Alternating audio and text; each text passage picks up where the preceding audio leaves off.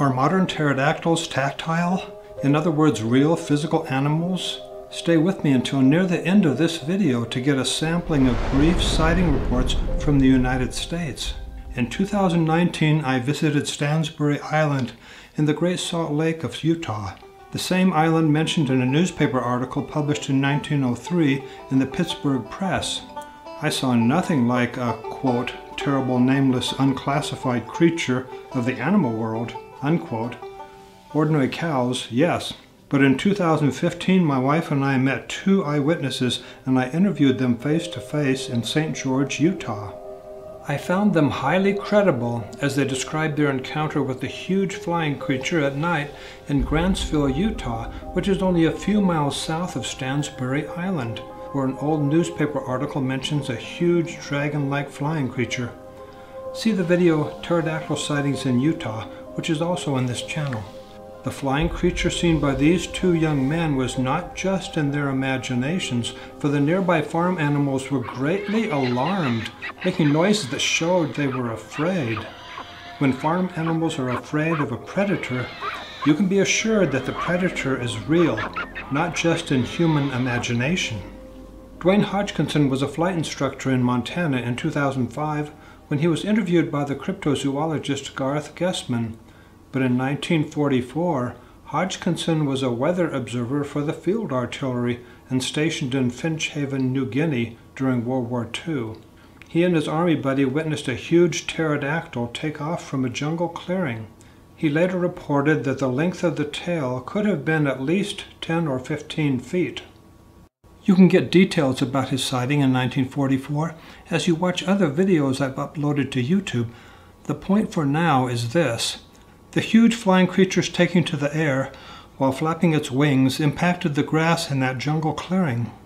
It was huge, and as it took off, the wing, I estimated the wing flaps were maybe about 1 or 2 seconds in frequency, and the brush all below was totally swaying from the downrush of the air from these wings. In other words, it was not some mental or spiritual phantom from another time, but a physical animal in our world and in our time. Its wing flapping caused the grass all around it to be flattened down from the wind it produced.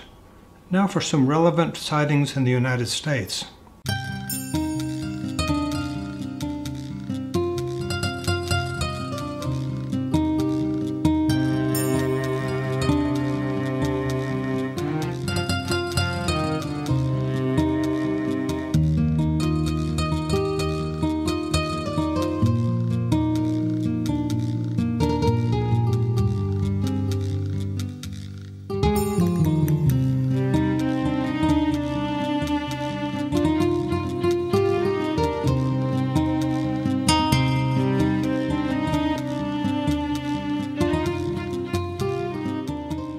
Yeah, it was July of 2018.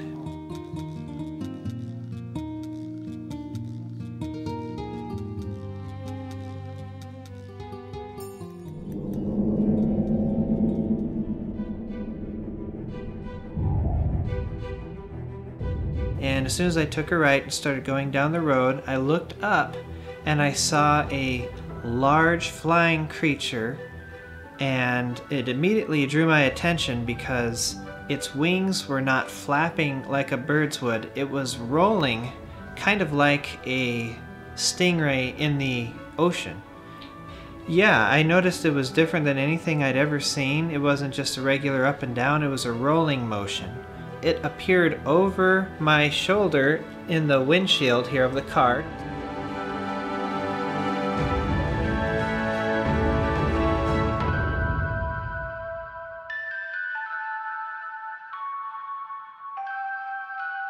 And it eventually moved over towards a tree line about 100 yards off to my left, and I saw it start to dive, and so I continued to watch it.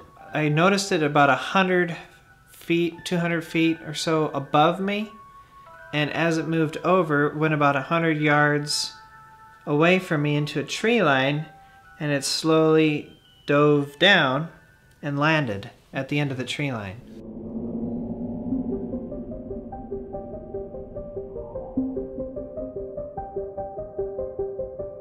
Then I made a turn around and I started driving back. And when I started driving back, all of a sudden I saw in my rearview mirror this big black creature fly across. I saw it for about half a second.